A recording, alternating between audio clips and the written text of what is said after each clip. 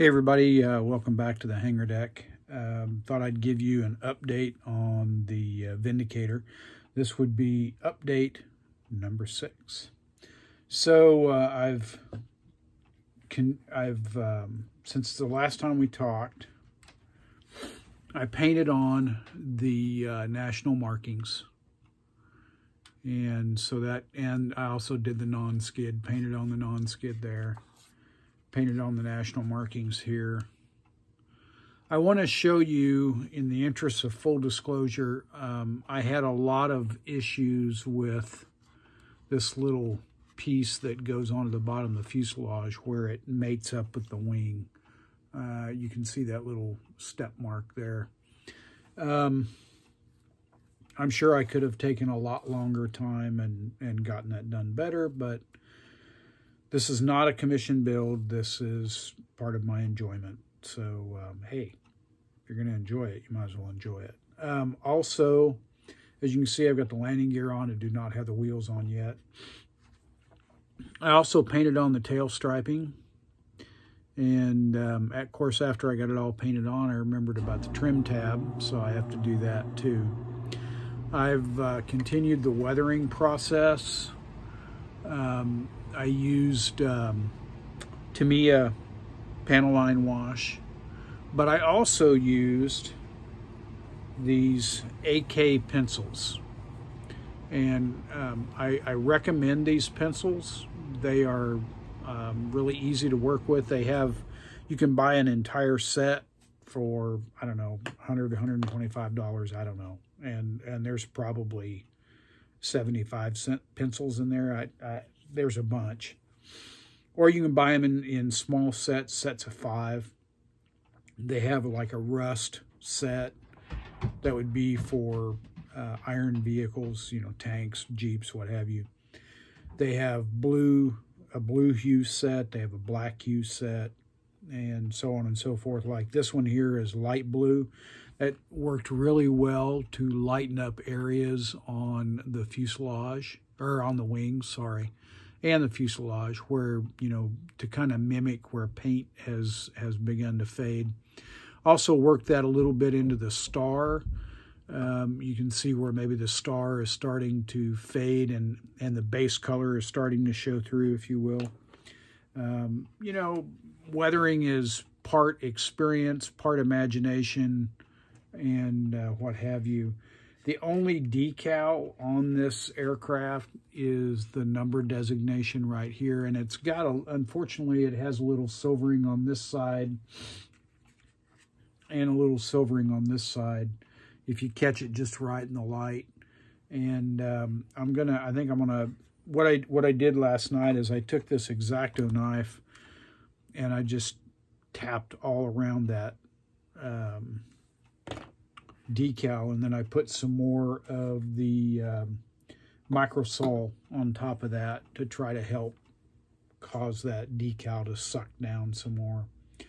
I'll probably do that 1 or 2 more times, and then, you know, I'll hit this all with a gloss clear coat, and hopefully that'll help mask some of that silvering. And then when I get all finished, then I'll hit it with a with a flat clear coat. So far, I've been pretty happy with the progress. Oh, by the way, I've got a video on how to use these AK pencils, but I'll give you the straight and skinny on these real fast.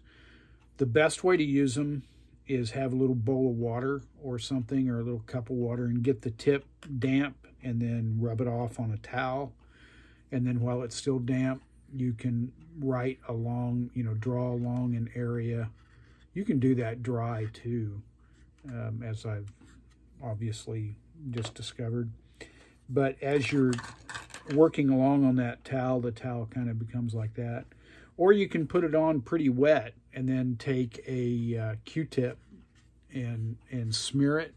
You can see where I did that there, and along that dive flap and along this area here.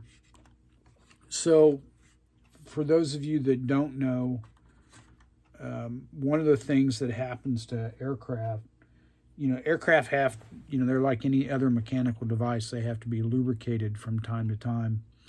And sometimes that lubrication gets overdone. And sometimes that lubrication is in the form of grease.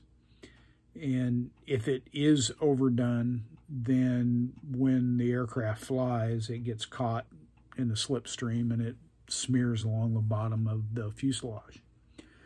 So in peacetime, aircraft are able to be washed fairly regularly. And I know when I was in the P3 squadron, our aircraft went through a bird bath every time they came back. And one of the reasons why they did that was because they flew low, and they picked up some salt spray from the ocean. Not like they flew through a wave, but water gets whipped up and atomized in the air, and then aircraft fly through that, and they get that salt on the skin. And as you know, salt is pretty hard on metal. By the way, do you know why salt is hard on metal? Well, I'm glad you asked. Part of the reason why salt is hard on metal is it provides, it contaminates the water, and then it provides a path for current. And a lot of corrosion on aircraft is actually an electrical event. And after all, dry cell batteries, the way they produce electricity is two dissimilar metals corrode, and the byproduct is electricity. So that's why if you leave a battery in a like a radio or whatever, you guys probably don't even use radios anymore. Eventually, it can get to the point where the battery will break open, and then that corrosion will leak out onto the device itself. So, probably way more detail than you ever wanted to know about batteries. Anyway, that's about all I have today. I'm going to work a little bit more on this. Try to get this done this weekend. I'm looking forward to a week at home next week. I travel a lot in my work, and it seems like I haven't finished an airplane in forever. And part of the reason for that is I've traveled quite a bit this last month and a half.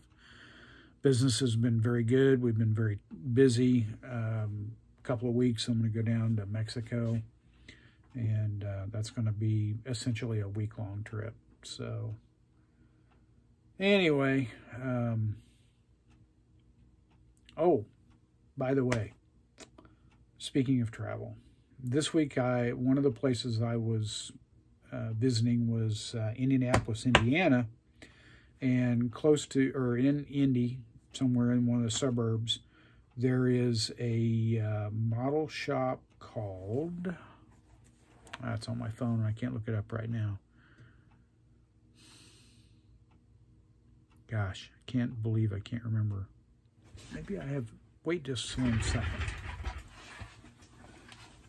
Bottom model, it doesn't say on the model what the name of the shop was, but I bought this model at that shop, and this is a Nishimo, and it's an older model, and it's actually got a motor for the engine, so the prop will spin.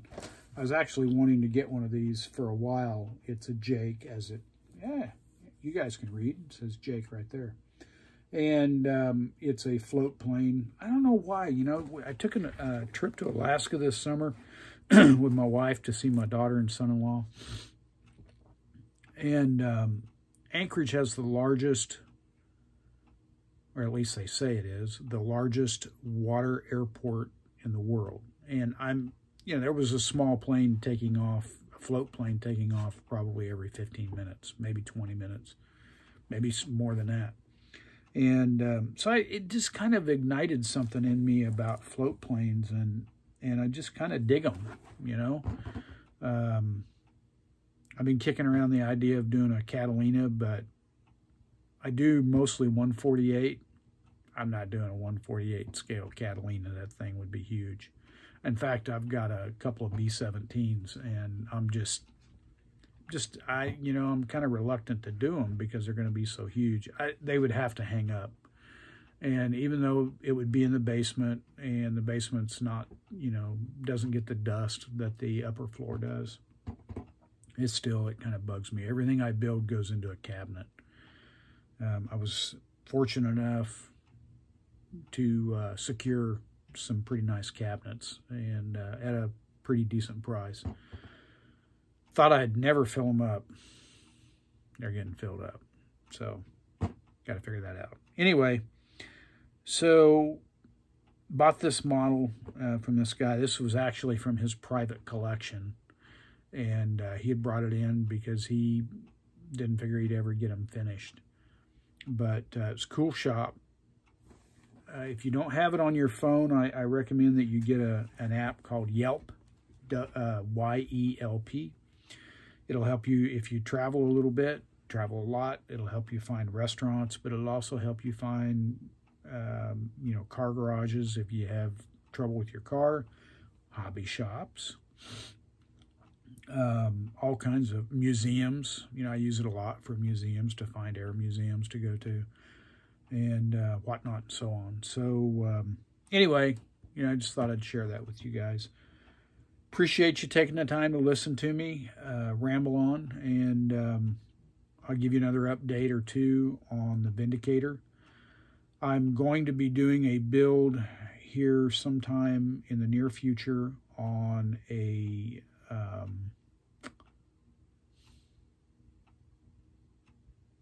growler that was gifted to me. Very cool gentleman gifted this growler to me. If you don't know what a growler is, if you've heard of the Prowler, the EA6B or EA6A, the growler was is the follow-on to the Prowler, and it is based off the Hornet body and F&A 18 Hornet body, so that'll be fun. I'll try to get you guys involved in that and show you some more things. I owe you a video on how I do seam filling, and as I say repeatedly over and over again, the internet is a smorgasbord of information, and if I ever share anything with you that you just think, that's crazy, you do not have to follow it. You do not have to take that advice, so. All right, that's it from the Hangar Deck. This is Tom. I'm signing off. Like and subscribe, and do me a favor. Watch out for the prop arcs and beware the jet blast on your way out of the Hangar Deck. All right, take care. The boss is home, so we'll talk to you later.